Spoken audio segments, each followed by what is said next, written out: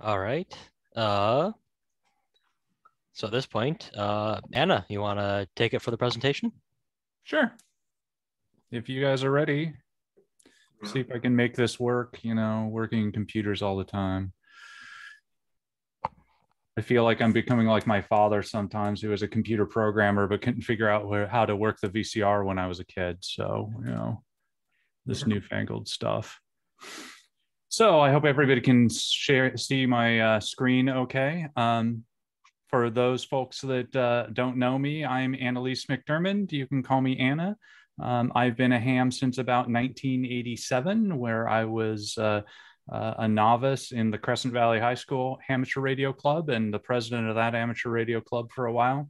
So I've been doing this for a while, but I've been doing computers for even longer. I started programming when I was about 5 year old in kindergarten with Apple Basic, and learned C when I was in sixth grade, and have been programming ever since. I've spent most of my career doing systems and network administration on Unix-like boxes, so Unix and Linux and things like that. Back in the late 90s, I built the operating system and computers that ran Disney.com. And a few other things like that. So been doing this for a long time. I've also been interested in software-defined radio for about 15 years now. I've written a couple different software-defined radio apps for some open source software-defined radio platforms for the Mac and the iPad, and did some pioneering work on that. I was one of the first programs that had a waterfall display that was written in OpenGL. So been doing this for a while. I currently am employed by Flex Radio Systems as a software engineer. So I am write pieces of the software that any of you Flex Radio users use every day when you get releases. So I mainly do a lot of the release engineering and stuff like that. So just to kind of a point of order with my presentations, I don't mind questions in the middle. So if you have something that you are curious about that you want to interrupt me, don't really worry about it too much. I don't mind being interrupted. I may put you off towards the end so that we can get through the presentation and not get too far derailed, because I have a tendency to do that. Also remember that I am not an electrical engineer or a computer scientist. My degrees are in political science and law. So don't ask me too much about the math behind some of this stuff that goes on, or to do derivatives off the top of my head, because that ain't gonna happen. So anyway, this is my introduction to software-defined radio. Because I don't know the math so well, we're going to try and keep it to a minimum. And when we do, we're going to try and show some pictures in order to give some alternative views of what's going on. So what is software-defined radio, to start out with? I kind of like to view it as digital signal processing with extreme prejudice. And what does that mean? That means we employ digital signal processing for everything. I define it as a system where components typically implemented in hardware are done in software. So where one day you might have done AM demodulation with inductors and capacitors and crystals and things like that, we now do it in software with math.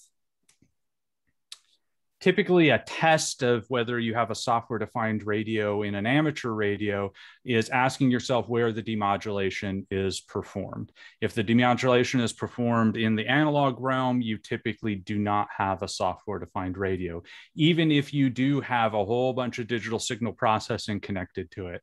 An example of that might be in ICOM IC756 Pro, which has a lot of nice DSP filters and everything like that on it.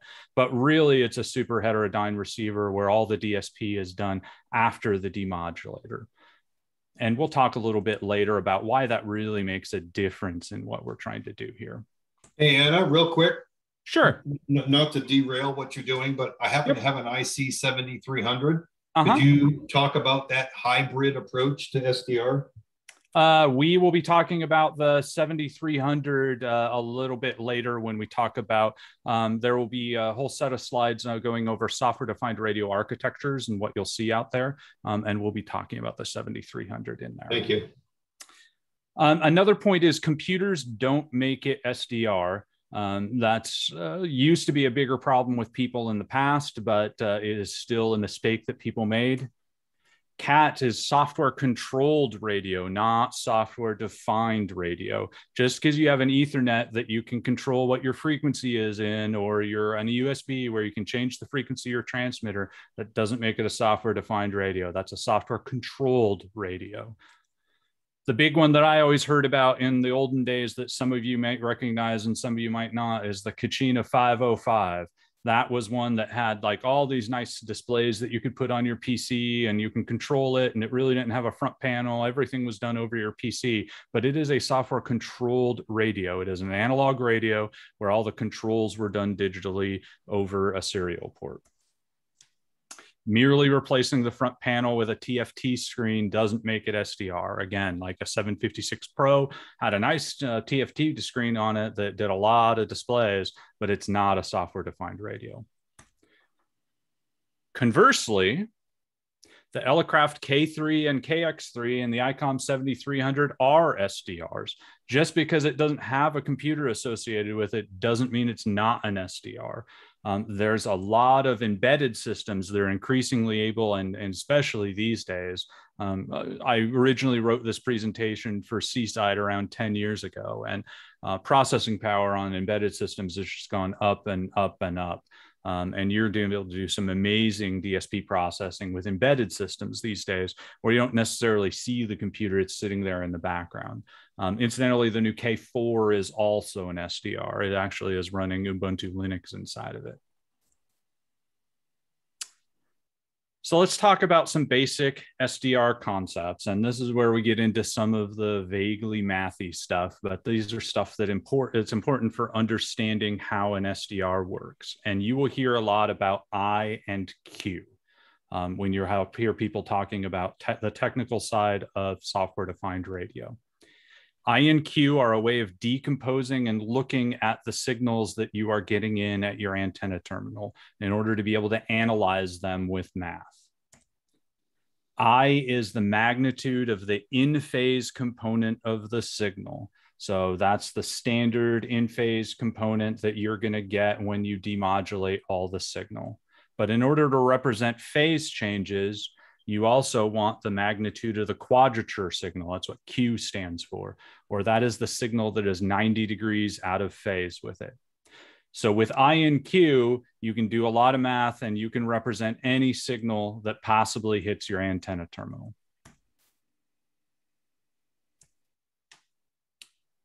Like I said, given the reference frequency and I and Q, any signal you want can be represented. We usually represent these with complex numbers. So I is the real part of your complex number and Q is the imaginary part, for those of you from your math classes that remember complex numbers. So we represent them as I is real and Q is imaginary. And what you can do with those that's helpful to visualize is you can imagine them graphed out, with I on the x-axis and Q on the y-axis. And you can see where the signal is. And what this allows you to do is the length of this vector is the amplitude of the signal, and the angle compared to I is the phase. So you can do phase and amplitude of any signal. If I wanted to do an AM receiver, what I would do is I would use the Pythagorean theorem, and I would use it on I and Q. So I squared plus Q squared, and the square root of that would give me the length of this vector here. And that represents the magnitude of the signal. The magnitude of the signal represents what I'm trying to decode in AM. So all I have to do in order to implement an AM receiver given I and Q is run the Pythagorean theorem over every set of IQ samples that I get.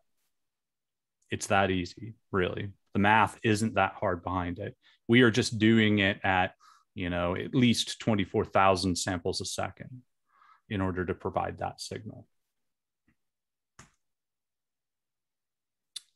Another important concept in software-defined radio is time versus frequency domain, because we want to look at signals in both time and frequency domain. What exactly does that mean? It's really just two different ways of looking at the same signal you're getting in at your antenna terminal. Time domain should be really familiar to you. It looks at varying characteristics over time. So specifically for us, the voltage at the antenna terminal over the time that you get it. So that's what generally comes in raw off of your analog to digital converter, because once every one, say 48 thousandth of a second, we sample the voltage at the antenna terminal, figure out what the voltage is. We can graph those over time and get sine wave or whatever wave is coming in. That's looking at something from the time domain. But we can also look at it from the frequency domain, and that looks at the whole signal, but tells me what the frequency components are. So if you have a 1 kilohertz sine wave overlaid on a 50 hertz sine wave, then I can look at them and see and bust out what the 1 kilohertz amplitude is versus the 50 hertz amplitude. Usually we're looking at the signal amplitude or power when we're looking at the time domain. Sometimes power is easier to do, especially since, remember the Pythagorean theorem that we talked about before, power is going to be related to the square. So that lets us do some nasty math tricks where we don't bother to take the square root of a squared plus b squared because it's harder for a computer to do. And we just consider it's the power. Another way to think about time versus frequency domain is the ADC gives you samples in the time domain. An oscilloscope is a time domain device. So you are looking at your, if you hook an oscilloscope up to your input, you are looking at the signal in the time domain because it graphs the voltage of the signal versus the time of the sweep. So an oscilloscope is a time domain device. And you see my old oscilloscope here with its, great CRT monitor and the highest technology Hewlett-Packard had to offer in 1990. A spectrum analyzer is a frequency domain device. You are looking at the frequency on the x-axis and the magnitude or the power of that on the y-axis. So you can break down the same signal. You can put a splitter on your signal coming in and put one into the splitter on the oscilloscope and put one into the splitter on the spectrum analyzer, and you can look at the same stuff in different ways. And that becomes really important for the stuff that we do with SDR. What pulls both of these together, and this is the most mathy part of the presentation, so stay with me here. This looks confusing now, but this is a video, so that should become pretty apparent to you when you look at it, is what's called the fast Fourier transformation. I am a lawyer. Do not ask me how to do a DFT by hand. I have no clue how to do a DFT. A DFT is a black box for me that I put some signal in at the time domain and I get frequency domain out of it. And that's all I need to know, because there's some really smart math people that have made libraries on my computer that will do all the work for me. I don't really have to understand how it works. So thank you for your humility, Anna. Thank you for your humility. Yes, yes. But what you're going to all the answers. What you're going to see in this video is along the top here. Let me see if I can get a little annotation here. There we go. Draw. Yeah, that's good enough. So up here is going to be a set of two signals. You've got the red signal and the blue signal, and you're going to see those red and blue signals doing different things at different times. This display is the red signal plus the blue signal. So you can see in even the static picture here, how you're seeing the red signal superimposed on the blue signal. If you put these two tones into your microphone, this was what would get transmitted out the transmitter, essentially. And then down here is the fast Fourier transformation of both of those signals, where you'll see frequency along the x-axis and the magnitude along the y. So let me see if I can actually get this video going here, because you will see, maybe, supposed to be, there we go. So you see that we have just a sine wave with on the blue one, with the red one just being 0. We're doing nothing with it. And you see that's a 50 hertz sine wave because the FFT at the bottom shows that 50 hertz magnitude going up. And notice that the magnitude is at 1. So it's showing you that 1 is there.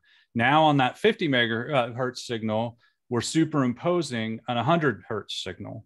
So you can see how they add together, and you can see on the FFT on the bottom how now we're getting a larger 100 hertz signal, because notice the 100 hertz signal is bigger magnitude. Now we can vary the frequency of that 100 hertz signal to be 200, and you can see how the FFT is changing at the bottom, and you're starting to see the 200 megahertz or the 200 hertz bin come up. The next one should be, what if the other signal is just a DC offset, right? Well, what's DC? DC is 0 hertz. So you're seeing the 0 hertz on the complete left represent that. So that's how you know there's a DC offset on your signal, is you can look at the 0 hertz line. And this is back to the start where we have the 50 hertz signal alone without anything superimposed on it. So you can see how just by doing math, that's just an FFT there, that's just doing math with all those signals, we can move things from the frequency domain into the time domain, or from the time domain into the frequency domain. There is also, which is important, an inverse fast Fourier transformation, where we can take the fast Fourier bins that we got and we can reverse them and we can come up with a time signal again. That is important because one of the things that we do a lot is a filter. So how we can implement a filter in SDR is if we take the fast Fourier transformation and we end up with a picture like this, where we've got a whole bunch of frequency bins, doesn't really matter which one of them, and different amplitudes of a real signal that came in. All we need to do is pick a cutoff frequency somewhere. If we chop off the end and then do an inverse FFT, we will have filtered the signal as a low pass filter that is lower than the cutoff frequency. Mathematically, we can do that by multiplying all of those FFT bins by 1 for the signals we want and 0 for the signals we don't. So we can do that in blocks, and we filter our signal that way. And notice that what we get in that spectrum is really a very, very severe low pass filter. The skirts on that thing are not very wide at all, and are really limited not by the math, but on the computer's ability to do the math and the precision. Rounding error is big in software-defined radio. So that's how you construct a filter in software-defined radio. I also wanted to talk a little bit, because you start to hear more about the Nyquist rate these days.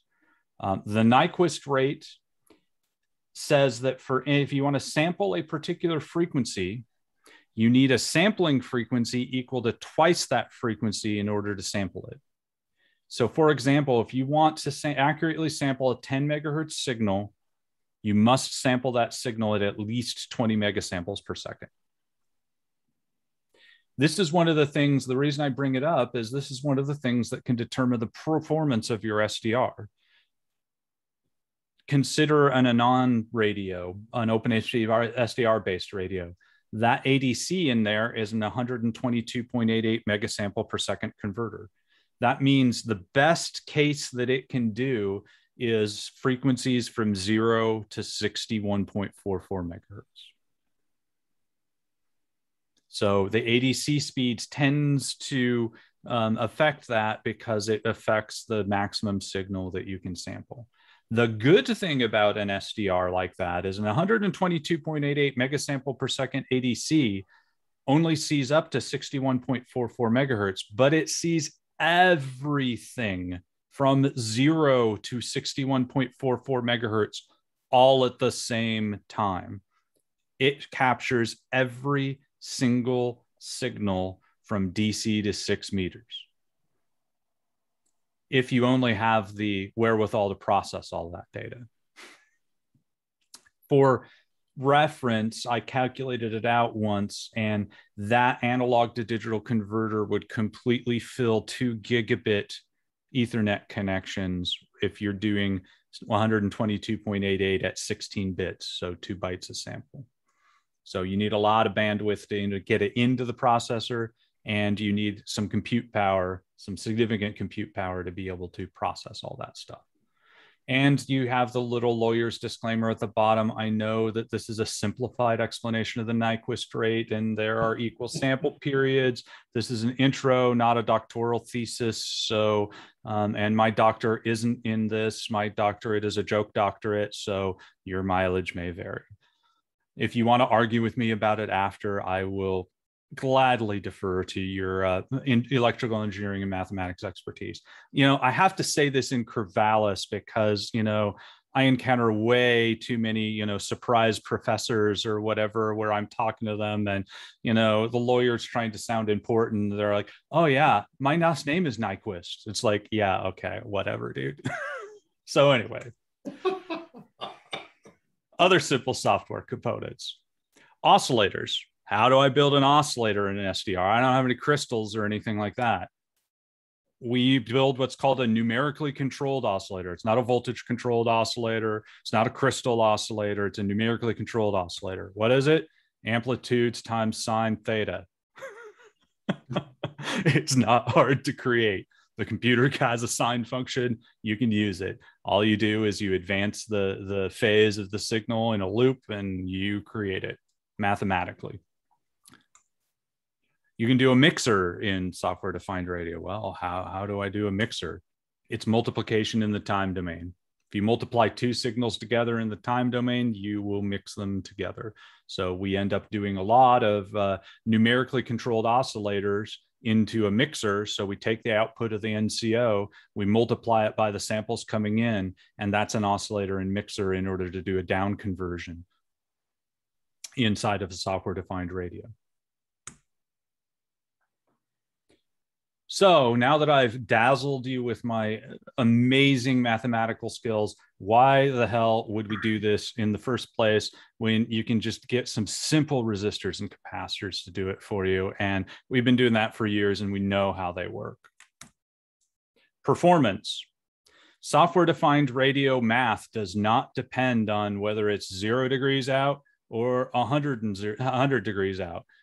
2 plus 2 is always equal to 4 in the computer.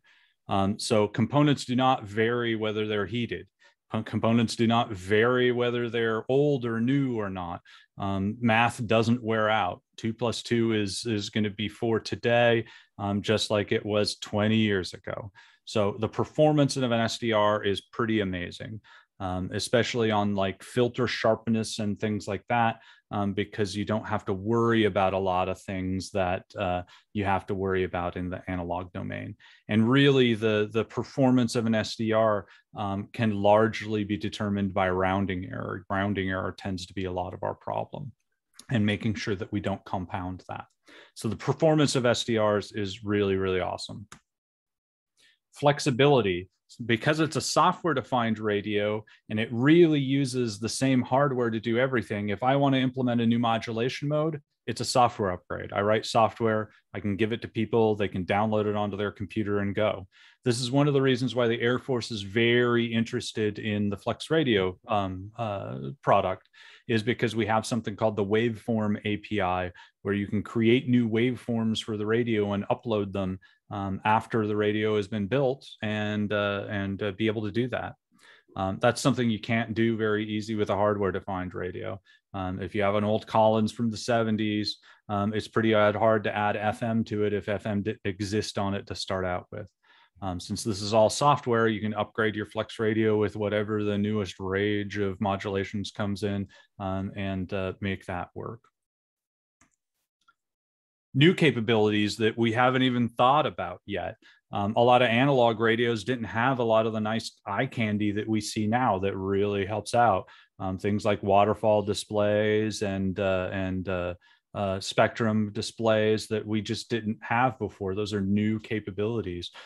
Being able to have, wideband sort of data modes that weren't possible with analog radios because we're doing them all in software. And believe me, we're having run November sweepstakes a few times with my Flex radio. I greatly prefer looking at the signals on my display to trying to find them by flipping the dial around. So there are a lot of new capabilities you get with SDR. And something I'm labeling social aspects. And this is kind of going to be your sermon for this evening.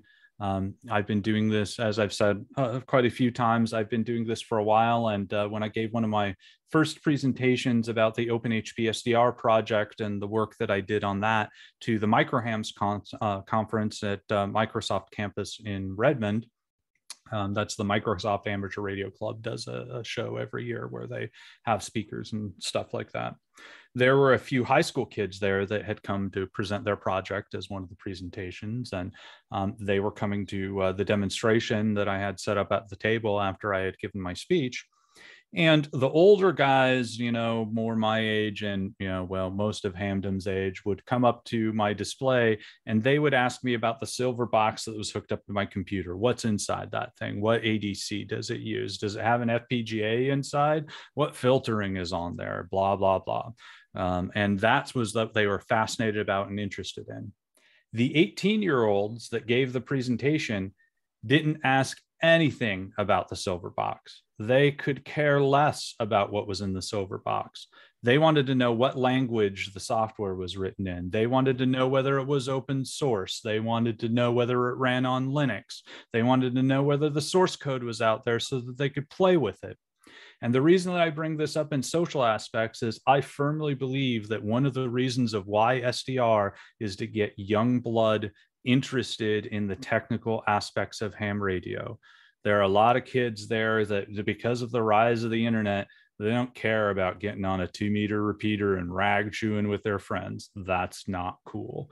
But creating a radio out of software that receives stuff from overseas or whatever, or that they can play around with a new modulation mode that they're able to do, that's huge. And in ham radio, we have an asset that is priceless and unique in the fact that we are, and this is, I'm speaking as a lawyer, we are the only radio service that I am aware of that we are allowed to build and put a radio on the air without involving the FCC at all. Commercial companies have to ask the FCC for permission or have to ask for an experimental license. When they create the rig, they have to send it for certification. We have to do none of that to put a radio on the air. And that is huge for kids and younger people and, you know, even college professors and things like that want to experiment and play with this stuff and see what it reacts like on real frequencies. We have the capability to do that with our licenses, and it's amazing. And that's something that we should never lose about ham radio. And I think that's a part of what SDR and our moving towards SDR brings, is this sort of interest from a younger and different audience than may have traditionally been interested in ham radio. And excellent point.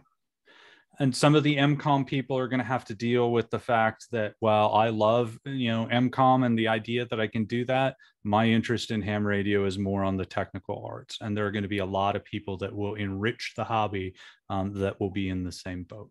So anyway, there's your sermon for this evening. And here, Paul, is where we'll talk about some of the SDR architectures that you commonly see out there today. The first one is the super heterodyne SDR, which is really a typical super heterodyne design, but the ADC samples in the intermediate frequency in order to do the demodulation and everything like that. The typical one that you see is an Elecraft K3. An Elecraft K3 has a first mixer on it and I believe a second mixer. So it mixes things down just like your normal rig would do. It doesn't do the demodulation in hardware, but it does pretty much everything else. So they sample the signal at the IF and then do the demodulation that way. Oh, I moved over that a little bit too quickly. There we go. So here's a block diagram of the Elecraft K3, where you see the first IF and the second IF.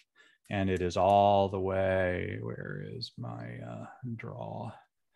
It is all the way down here that you see the analog to digital converters.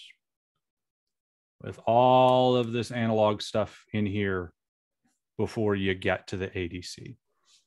So for me, as like the SDR and digital junkie, we got all this analog stuff here to corrupt my pristine signal that I want to get into my analog to digital converters. So that's kind of your first kind of SDR architecture. The second SDR architecture, and kind of how I'm going through here, is also going through generations, right? So we started out with the first generation architectures were the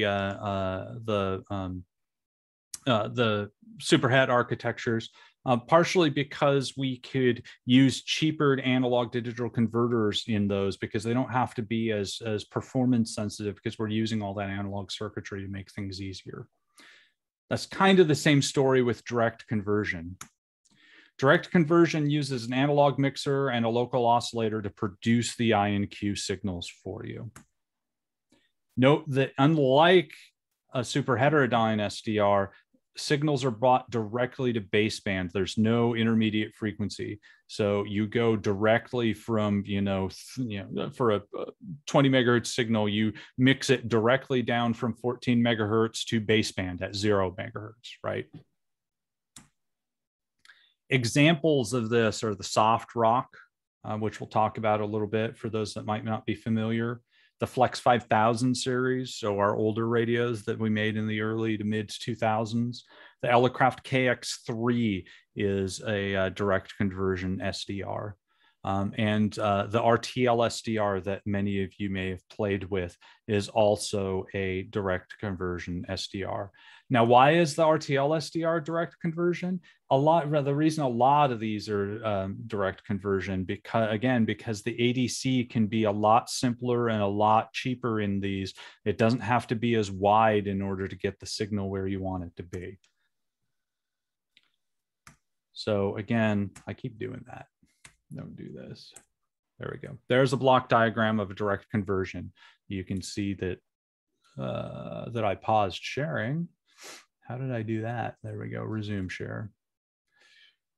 You can see that draw. You have a band pass filter to limit some of the frequencies coming in, and then you have two mixers. One is for sine and the other is for cosine. So sine is I signals and cosine is 90 degrees out of phase. So those are the Q signals. And you use these mixers here to low pass frequency filters that go into the analog to digital converters. So you can see how now we've simplified the whole analog path a whole lot with these.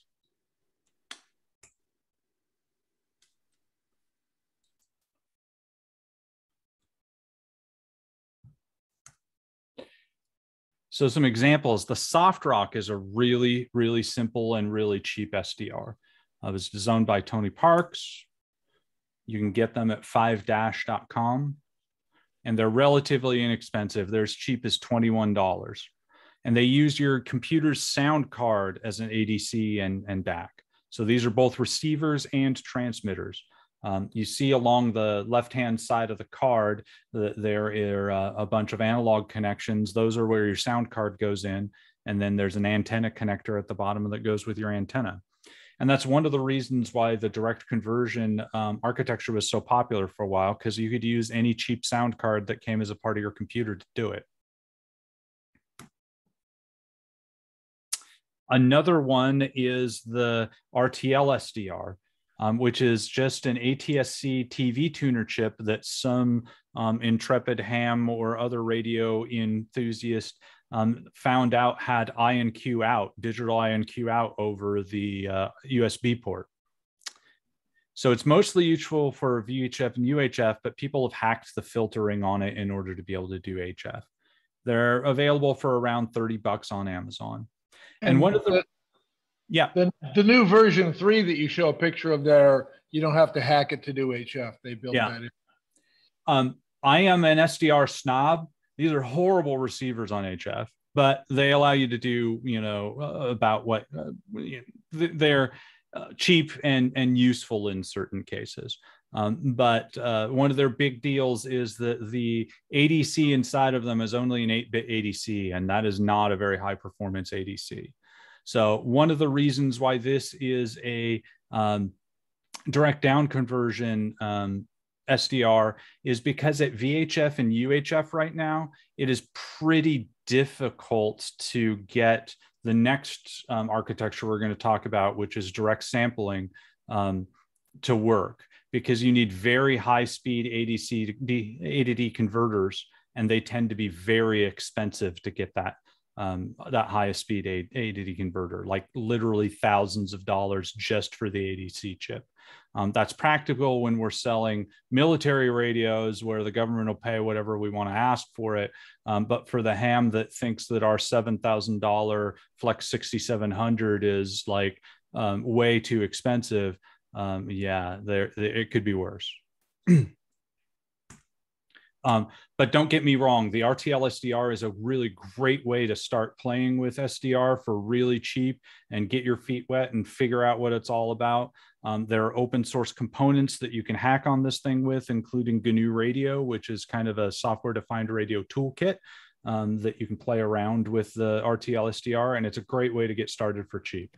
I have like about 5 of them sitting in a drawer for various uses and abuses at different points in time. There are cool stuff you can do with them with aircraft tracking with ADS, where you can put an antenna and cheap out there. It's a good way to, because it's got a pretty wide bandwidth on its ADC, it's a pretty good way to make a quote unquote scanner where you can see all the repeater frequencies at once and just pick them out as you want them. So don't get me wrong, this is not a bad SDR. It is just not a great performer on the HF bands, like if you're wanting to do it for real. And I will note that I am an SDR snob. I have 3 Flex radios here because I got them for free. So that kind of colors my view on what's an expensive SDR and what's not. So take that for what you will. The final SDR architecture, and what you see in most of the higher performance radios today, is a direct sampling architecture.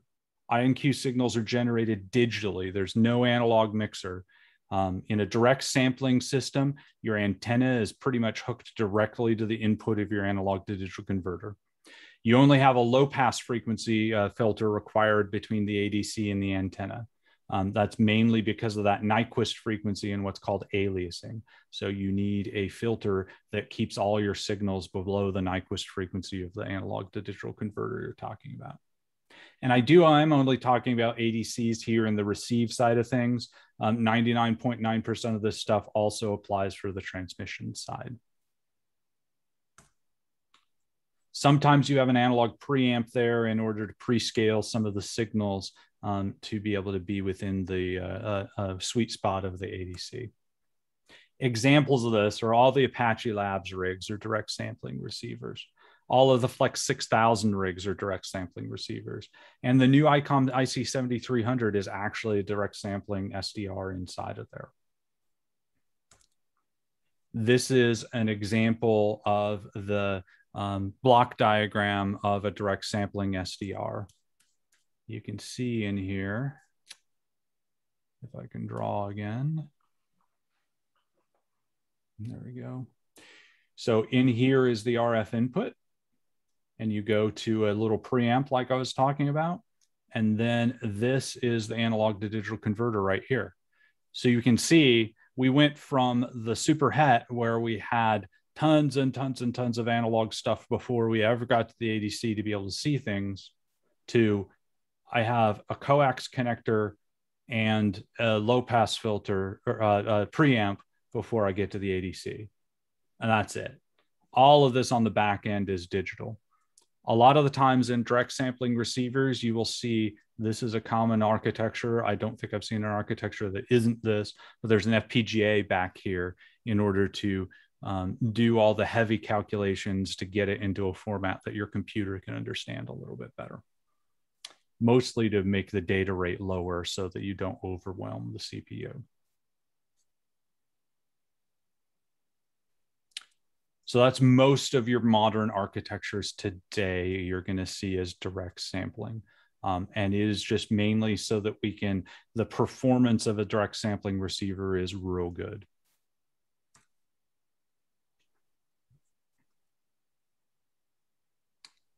So I'm going to take a little bit of a detour from questions to show folks kind of what, where is the other window? What this looks like when we put it all together. Where is my, I want to do, let me see if I can share the right screen here.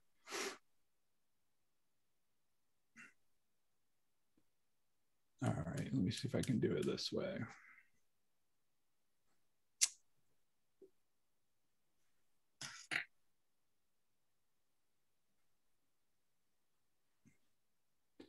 Let's do it this way. Move these guys over here. Sorry about the shuffling around here.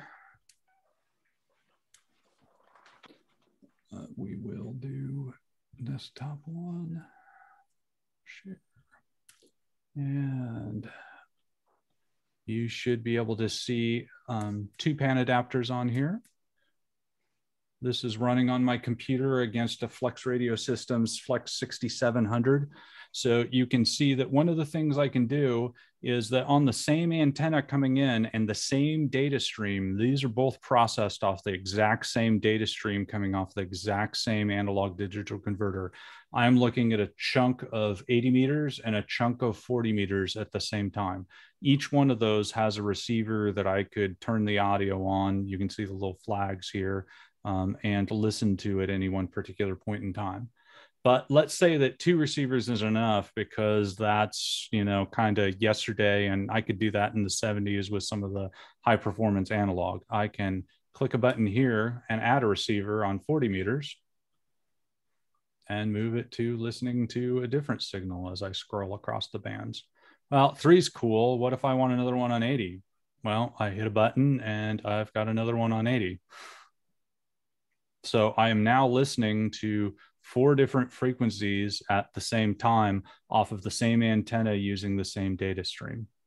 This radio, particular radio, I can do, we call these slices in Flex Radio terminology.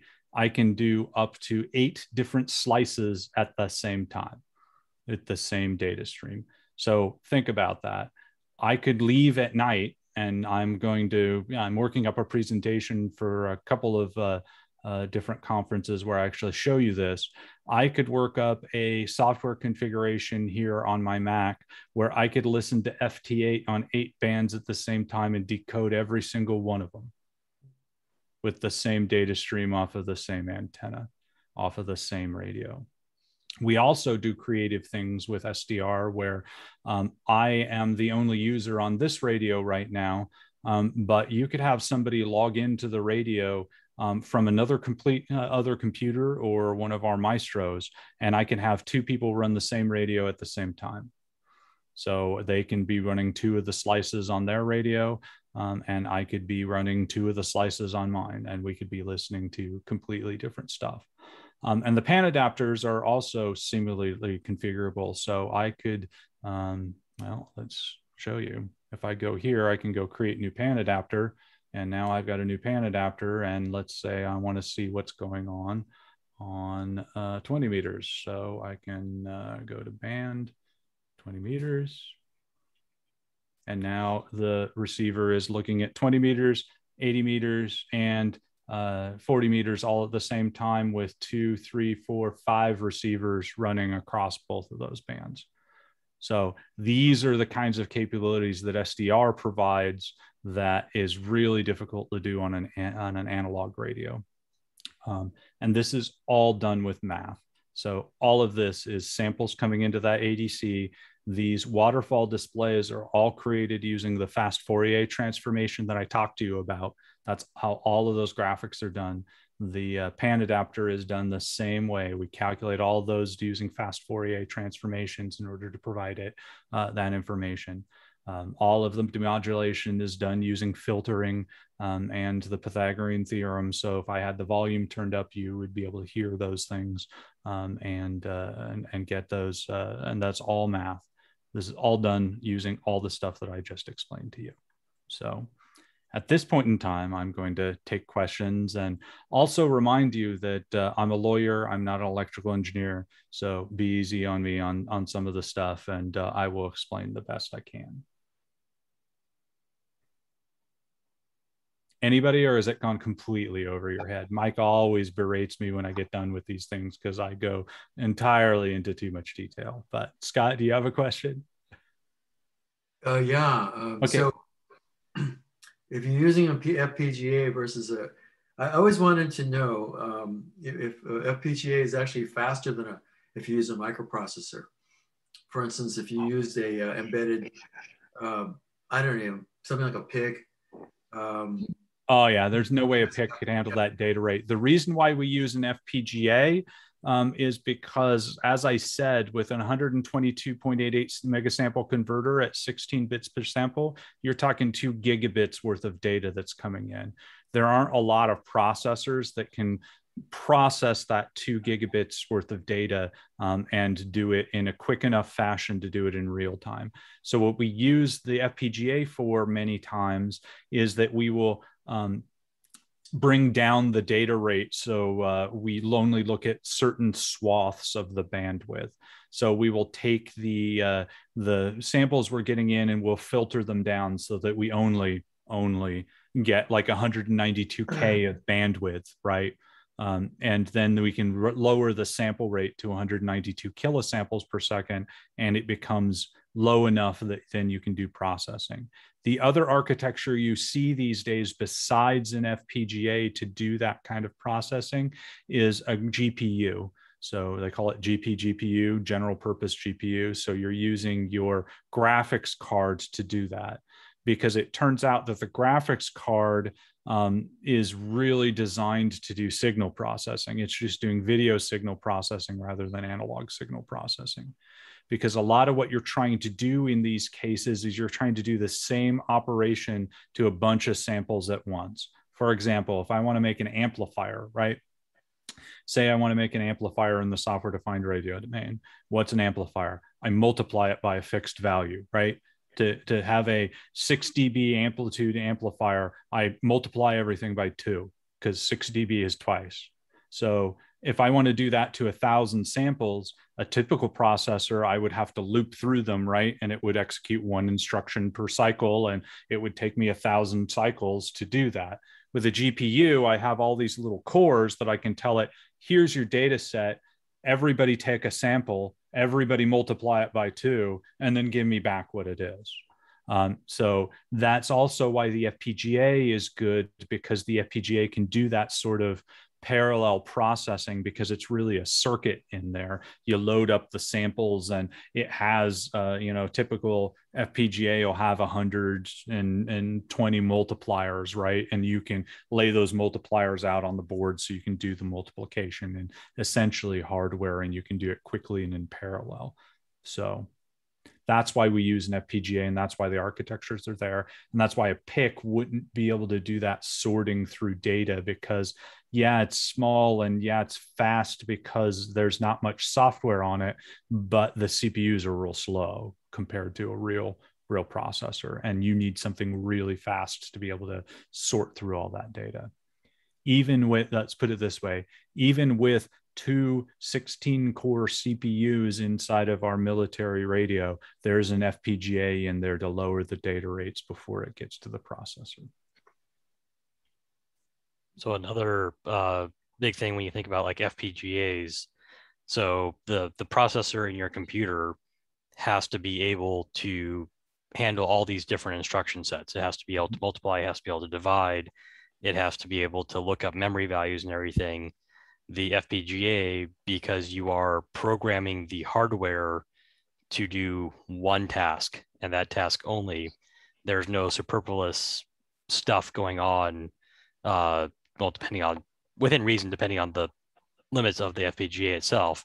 But you're able to, if you're just doing the multiplication, on a CPU, it may take multiple clock cycles for that multiplication, because it has to load the instruction, it has to load value A, then value B, and then actually execute the multiplication, and then store that in a register, and yada yada. And it may take it 100 clocks to actually do a simple number times 2, whereas in the FPGA, it in one clock it reads in the data, and the second clock it multiplies it, and third clock it kicks it out, and then and every time you're clocking that that processor, it is getting the next, everything's just moving through that pipeline so much faster. The thing to remember about an FPGA is you're not, from a software person's perspective, you're not really programming that thing. There is no program that runs on the FPGA. You are writing a definition for hardware that is going to be running on there. You are writing something that looks like a program that in eventuality is going to lay out a whole bunch of logic gates that are connected together on a fabric, right? And what, for this is getting a little deep into the programming, but for a programmer, part of what twisted my head and made me realize what was going on is for loops in Verilog. For loops in Verilog cannot have an indeterminate end to them. So you can't break early out of a for loop. You can't add on iterations to a for loop. And I wondered why that was a lot of time, until I realized it is because when the Verilog compiler goes through there, it has to know at compile time how many copies of the circuitry you just defined to make, because it is not going to set up a processing loop. It is going to copy the circuitry that the interior of the for loop defines 4 times or 5 times or however many times that the for loop creates for it. So it is programmable hardware, but it's not really a program. It's a definition about how the hardware looks. It's configurable hardware. You're Yes, looking at the configuration that you pre-computed earlier on. Yeah. And once you've done that in that for loop, all those different iterations of the loop all operate at the same time. Yes. That's the real power of an FPGA, is every gate in the hardware operates on every clock cycle, all at the same time. Yep. Cool. And that's why almost every design I see for ham radio uses an FPGA of some sort right now. If you look in the 7300s documentation for ICOM 7300, it is an analog to digital converter hooked up to an FPGA, hooked up to a CPU. That's kind of the standard thing that we've settled on. I won't say that, Flex Radio really put out the first commercial radio with that architecture, but, then I'd sound like the Flex Radio sales lady. But.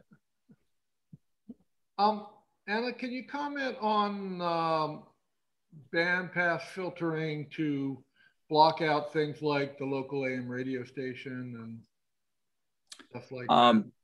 Sure. I mean, we do some bandpass filtering to try and knock down some of the. So it's kind of difficult to explain because it's not as. A lot of architectures will make a big deal about the roofing filters. And I'm not really, this is where I wish I had Steve Hicks from Flex to explain this a little bit better. I can't talk about the math as well as he can. But one of the weird things that happens with an SDR is that if you run really low signal levels into the ADC, then you don't get a lot of signal in there and you don't get a lot of sample bandwidth, right? If you only are moving 1 bit of the ADC, you get a pretty distorted signal out of it. Now, if you actually load that ADC up to its full potential and you have a tiny little signal riding on it, due to the filtering and the processing gain and everything, you can actually pull that signal out better in the presence of a strong signal right next to it. So that sort of bandpass and roofing filtering is not as critical for an SDR as it is for an analog radio. That being said, if you have a signal that is strong enough that your ADC is sending ones, full scale all the time, you're not receiving anything either. So you have to have a good mix of that and know where that proper filtering level is. So we don't really, I'm trying to remember on our radio, the filters are actually settable as far as and they will do different things depending on what views you're looking at on your radio. And we have software algorithms in the Flex that will determine that stuff. One of the things you can see on my screen is that this says wide on the top. Because I have so many different bands up, it is switched out to its widest filter right now. And it's not filtering as narrow on the bands because I'm looking at 3 or 4 different bands at the same time. So you can run into problems. It is not as bad as an analog radio with regards to that. So the Flex, I can actually, you can actually take those filters out, and I can tune the AM bands. A lot of our software engineers use the AM bands as a test. So we can receive those and do that sort of stuff. Your antenna probably does some filtering for you by Sure. I mean, not it's really some things, yeah. I have a friend in the Eugene club that always gave me a hard time about how now it was time to do software-defined antennas. So, which is kind of some of the stuff that's coming, right? Because one of the interesting things that you can do on software-defined radio on transmit is called beamforming. So I can take 2 stationary antennas or 4 stationary antennas, and I can feed them the same signal with phase differences in them. And I can actually steer the beam of the antenna just like a Yagi, except for I'm doing it entirely in software, entirely with phase differences. Just like in the, one of the things I can set up here that doesn't really work on this is I can actually turn on diversity mode where I can do 2 different antennas, and the radio will put one antenna in one ear and one in the other. There are also other radios that will automatically pick which is the better sample out of those 2 antennas. The typical use case of that is I can put one antenna being horizontally polarized and another antenna being vertically polarized, and then I can cancel out a lot of QSB because QSB is usually due to the phase shifting as the wave tumbles after being refracted onto the ionosphere. So you can get a lot of reduction in QSB by using 2 antennas at once. Those are restricted to rigs that have 2 different ADCs in them. Some of the Flex rigs do, and some of the Flex rigs don't. Notably, the 6400 only has 1 ADC in it, so you cannot do diversity with it. I can't speak to many other manufacturers' rigs. I can speak towards the Apache rigs because they're based on the OpenHPSDR project, for which I worked. I worked on that project for a long time. I helped design the network protocol that's used with it, and I wrote macOS stuff for it. A lot of those have 2 ADCs on them now. So anyway, more stuff that you can do exclusively with, no, not exclusively, but a lot easier with software-defined radio to do some really cool stuff.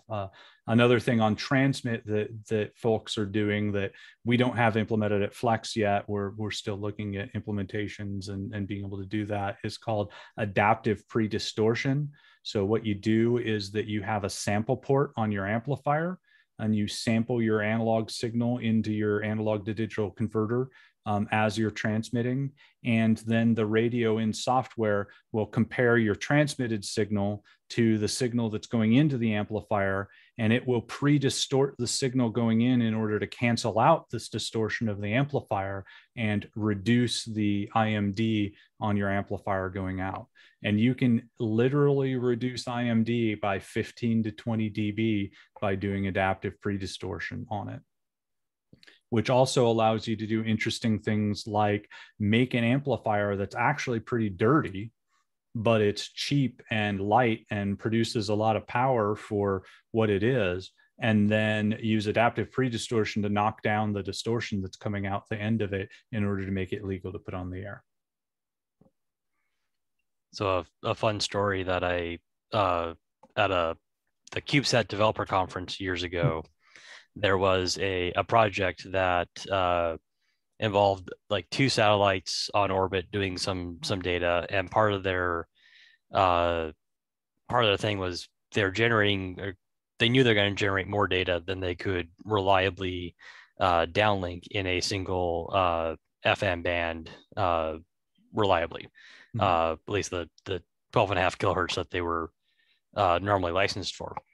So they went in and they got a special research grant from the FCC to use this like really wide mode modulation scheme that would have a insanely high data rate.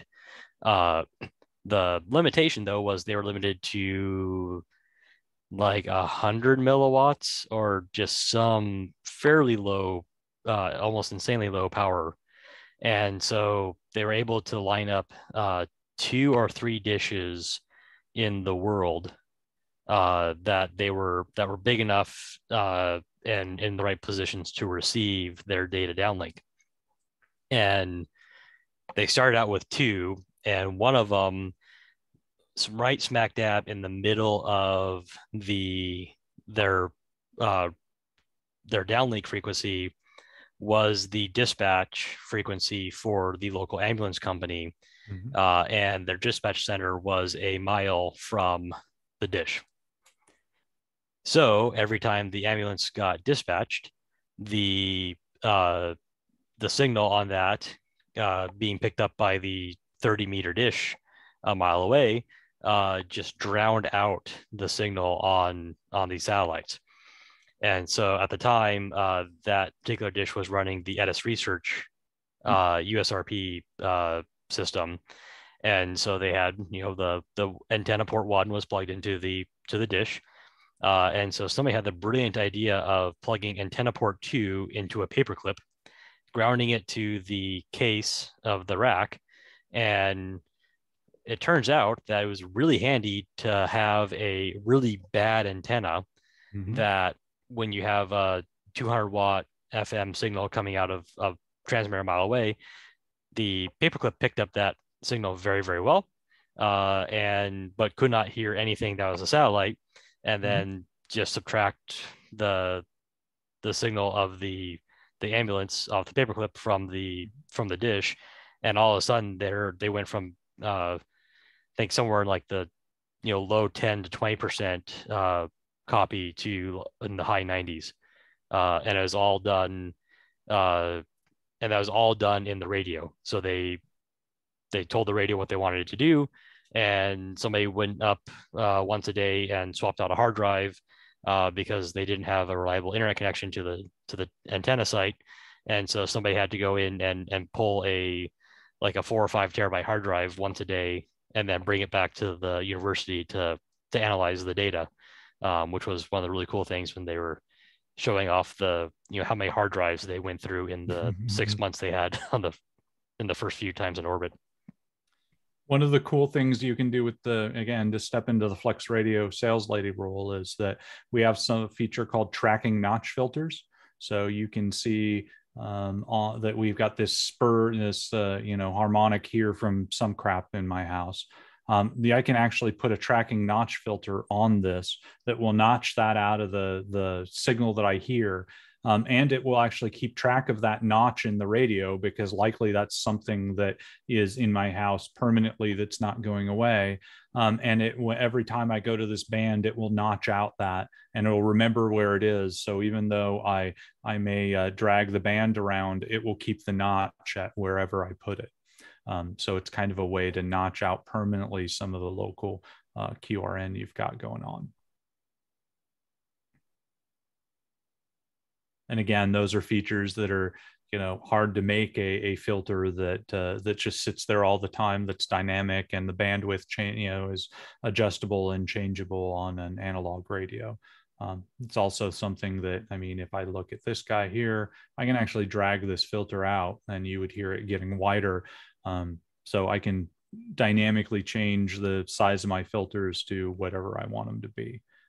And that's all done digitally. It's all in software. So I don't have to install, it's not like a lot of the old CW rigs where you had to install a 500 Hertz and, a 50 Hertz filter. And, you got all these crystals in a box that you swap out and you have 4 or 5 of them in the radio at once. I have an infinite number of crystals sitting here that I can filter the signals however I want, which is really useful for, say, a contest where maybe I've got somebody that's right above, right on the upper end of the signal. I can actually narrow up my filter and drop them out while still hearing enough of the signal that I want in order to be able to copy that and make that QSO. So a really powerful thing to be able to drag your filter widths to essentially whatever you want them to be. Any other questions? I know I'm going off on a lot of things, and again, I'm sorry if I lost some of you. I tend to do that sometimes. I have a question, Anna. Yeah, Scott. So you've been talking about the RX side of it, so the TX side of it. I was just curious.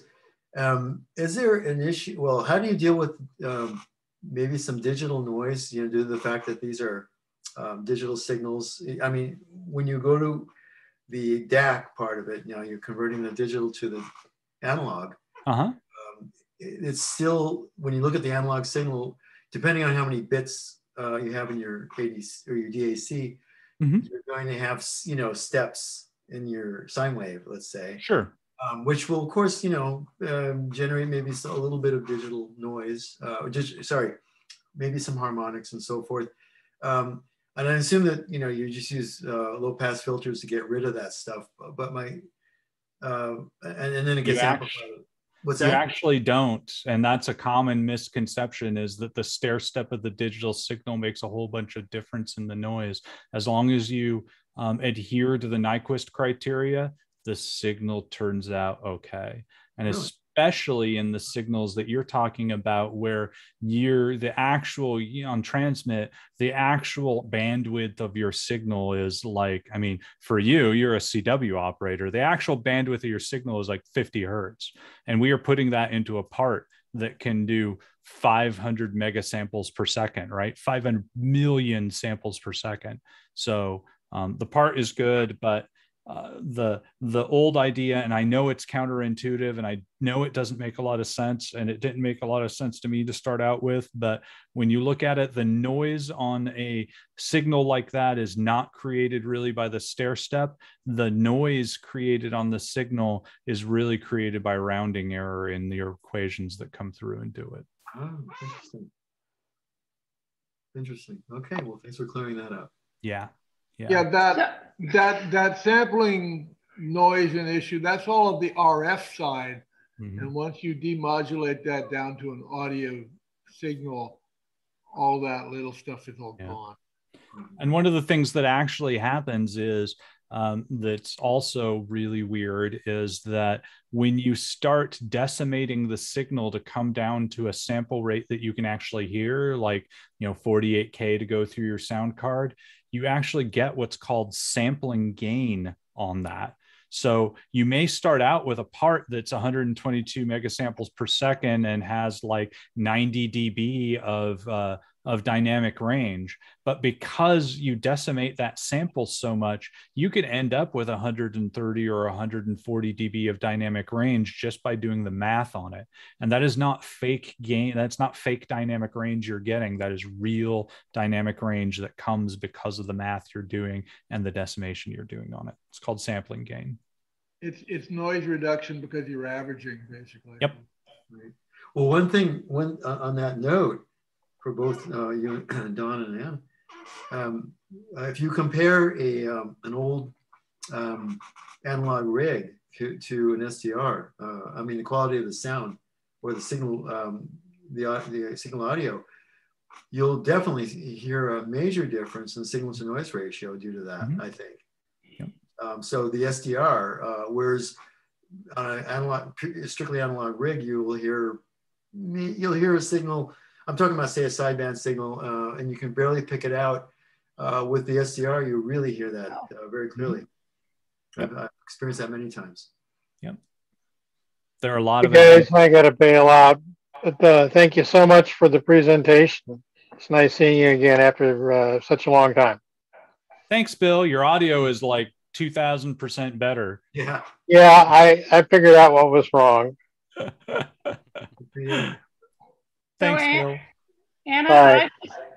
I just wanted to make a comment Sure. that I felt like your explanations, I could still follow them all, Good. even though I'm not at the same level Don is. That's might be a hard one to reach. Your explanations Sounds like I'm not either. So were very good. Good for well focused. thank you so much, Betsy. Yeah. That's really what I strive for, is to, you know, try and teach folks some of the joy of the technical side of ham radio and kind of how things work and how things are built, because I think it's important. Yeah. Well, I never lack for somebody trying to teach me about technical stuff. Any other questions or comments? Or, you know, I'm happy to answer Flex Radio questions too, although Mike wants me to do an intro to Flex Radio presentation. I didn't do it this time because I don't really have a presentation written up, and I'm struggling a little bit with, you know, I love where I work, but I really don't want to sound like the incessant Flex sales lady that's trying to sell you something, because that's not really my point. My point is I'm really proud of my company and what we do, and I think we make an awesome product, but I don't want to come in here and sound like it's the sales presentation. Although I would be happy for you guys to all buy Flex radios because I think they're awesome. Yeah, one of these days. Well, yeah, you know, you kind of need to cash out your 401k and stuff in order to be able to afford it, but you know, it is what it is. Well, maybe in LC, if we get a nice big grant, that would yeah. Well, speaking of grants, I guess this is completely off topic, but I should mention this to folks that may not be aware of it. There is an organization called the ARDC, the Amateur Radio Development Corporation, and they are out there, and because they are the folks that had the foresight to get the AmperNet internet address space like 25 years ago, the 44net. They recently, because they saw the writing on the wall with regards to the IPv4 situation about addressing and where that market was going, and looked at how much amateur radio actually used, they sold off a bunch of it to Amazon for, you know, in the mid tens of millions of dollars. So they now have literally millions of dollars in a nonprofit organization whose mission is to give grants to amateur radio projects that are worthy of stuff. And they have done everything from, I mean, the HamWAN implementation in Portland got like $50,000. And I know some people that are on the, I actually know the chair of the grants board. He's one of my friends in Seattle area. I know another guy that's on the grants board because he's one of my friends in the Seattle area too. And I have heard from them that the structure of the company is such that they must give away a certain percentage of their income off of the investment every year. Otherwise they get in trouble with the IRS. So they are looking for grants.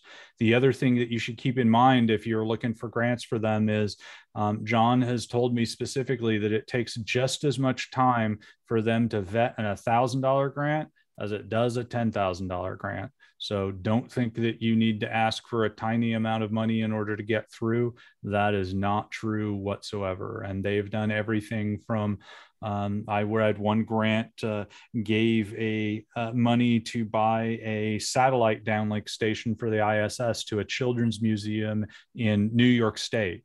One of them gave a grant to put up a whole bunch of WinLink stations for a emergency services organization in Texas. Like I say, there's Portland Hamwan that got a bunch of money to actually go and buy space at high sites around Portland to put wireless gear on, as well as the wireless gear expenses. So if you have projects that you think are worthy for the ham community, and it's not only doing, emergency services and infrastructure projects. I know there is a grant out there for the Tangerine SDR, which is a new SDR that's experimental SDR out there that's actually being used by the ham sci folks to do science with and stuff like that. They made a grant to rehabilitate the satellite antenna on top of one of MIT's buildings that belongs to the MIT Amateur Radio Club. So don't be afraid to use that channel. They have a bunch of documentation on there for grants that have been successful and to show you what those people did to get those grants and the paperwork that they submitted. And they actually employ somebody whose job it is to help organizations get grants from ARDC. So anyway, if people have projects that you're looking for that are worthy to do that with, then that may be a source of money that folks can get stuff from. That may not have as many strings as trying to go to, Homeland Security or somebody like that to get that. Yeah, there was a blurb about the ARDC grants. I think in one of the AARL newsletters, e-newsletters, and I sent that copy to our grant writing lady, so she was going to look into it. So yeah, definitely have her apply. They are actively looking for people. They need to give away money. They want people to put in grants. So you have a relatively high chance of success, especially if you have a grant writing lady just looking at it. I swear you could probably get $5,000 to $10,000 pretty easily out of them right now. They need to give away the money. Okay, thanks for that. Yeah. And if you need pointers to people, let me know. Like I say, I know people that are involved. So. Okay, thank you.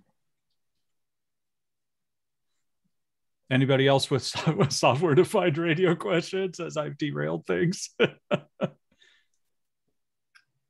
All right, thanks everybody. I will turn off the sharing now. You don't need to see all my bands.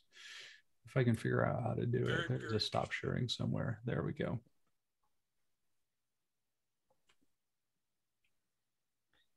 All right. Well, so you get somebody at least better looking than Mike this time. So, there is. There you go. Thank you, Anna. Yeah, thank you. So I have one question. Maybe you probably can't, I don't know if you know the answer to this, but you might. I've seen a couple of like AM, FM type radio, I can't remember the brands, but they tout that they're SDR receivers, which kind of makes sense. Do you see, there's kind of a debate going on saying radio's dead. No, radio's not dead. On the radio's not dead side, do you see everything going to SDR eventually and getting rid of pretty much all the old analog transistor radio type of things? And is there a market for that still? I think that most things are going to go digital because there are so many advantages. Just like everything else, right? TV is digital now. There are so many advantages of doing doing radio digitally. And I kind of have to laugh being an implementer of this stuff all the time because I swear the hardest mode for us to implement in a Flex 6000 is not sideband, it is CW. CW presents us the most problems with implementing it, and all has to do with latency and how latency works when you're trying to do the signal processing, things like that.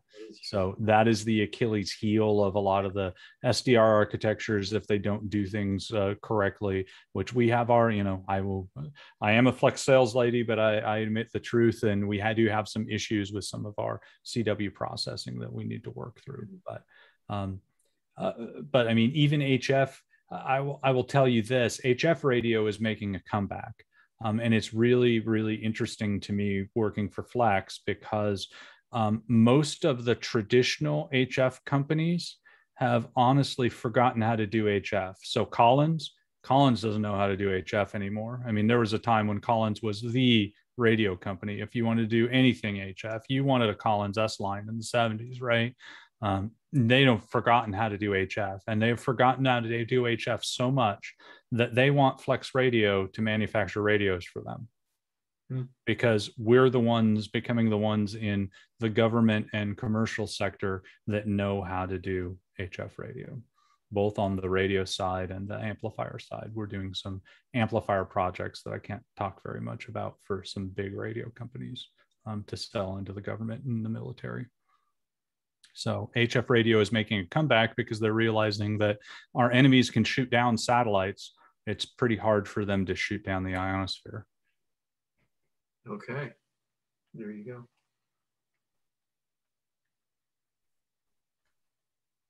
So I guess the VHF, UHF markets, not just for ham, but also for, I guess, government and, you know, obviously police and public service are all going direction digital as well, I would assume. Oh, yeah. Well, I mean, all the police and fire and public service are going to digital modulation schemes where they're like on DMR or P25 or something like that. And doing all those digital modes is a whole lot easier with a software defined radio than it is on trying to interface that digital stuff to analog. You can actually implement all that stuff in software. And let's say you can make a radio that with a software upgrade can speak P25 one day and DMR the next and D star after that, right? Because all it is a software load. The radio becomes generic. It's interesting.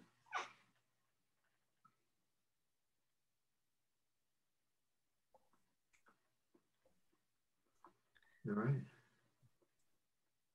All right. Well, thank you very much. And thanks everybody for coming out and doing the Zoom thing one more time. Yeah. I think we're almost getting used to doing this again, unfortunately. Take care, all. Thanks for listening to me blather on. Take care. Thank you for blathering. Yeah, it was great. I think we all really enjoyed it. Take care. Have a good night, all.